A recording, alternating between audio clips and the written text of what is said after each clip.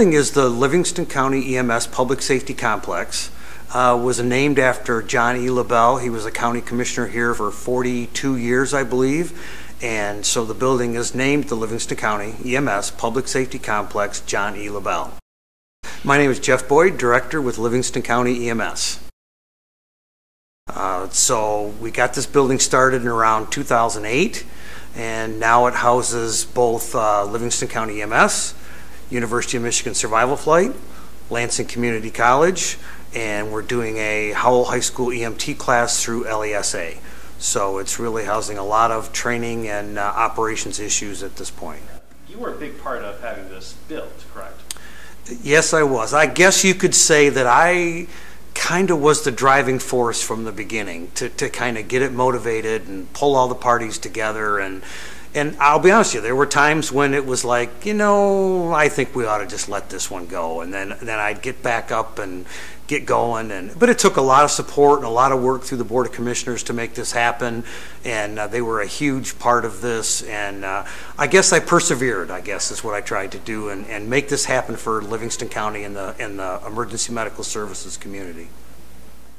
We had to work with the airport to get what they call a through the fence operation, which is unusual. It's not something that is allowed very often, but it was allowed for us as public safety officials to get access to the airport for the aircraft. So it was a unique situation, worked on with and partnered with the airport for us to get access. So that's why we purchased this property and moved forward with this location. On the first floor of the building, it's approximately 20,000 square feet of where we house the office staff. So we do all of our billing for Livingston County EMS and our administration.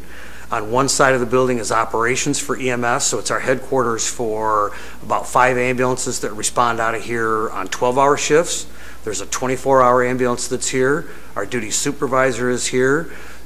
We have an exercise room, locker rooms, so staff can come in, exercise, go to work. And then on the opposite side of the building is the University of Michigan Survival Flight and their operations, which is staffed by 3 pilots, 2 for their fixed-wing aircraft, 1 for their helicopter, and then 2 medical staff that can rotate between the helicopter and the fixed wing. So basically on the first floor you're operating two emergency agencies on the same floor operating at the same time, 24/7. So here we have the simulation ambulance that's just down the hall from the classrooms. And the idea behind the simulation ambulance in this particular hallway is at the end of the hallway there's a practical lab, then there are 3 simulation labs, and then the simulation ambulance. So on this hallway we can actually run a complete ambulance call. We can do, for example, a motorcycle accident in the practical lab. The students can bandage, backboard, splint, put them on a cot, wheel them down the hall to the simulation ambulance, put them in the ambulance, simulate a ride to the hospital, take them out of the ambulance, move them down the hall again into one of the simulation labs that would be an emergency room. So now you've completed from scene to ambulance, back to the emergency room, and transfer the care to the emergency room. So that was the design of this particular end of the building and the hallway of simulations and practical labs.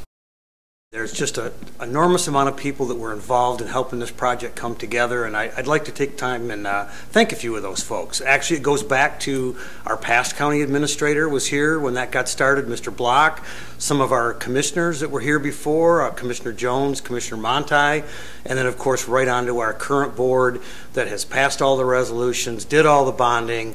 So the current board of commissioners was just incredible in helping with this project, and then our construction committee. 3 gentlemen that have just been dedicated to helping the construction, and I can thank them so much for following through and sticking with us in this project. And last but not least, my own staff. They have had to listen to me through the ups and the downs, and they have been incredible in getting this project up and running, and I thank everybody involved.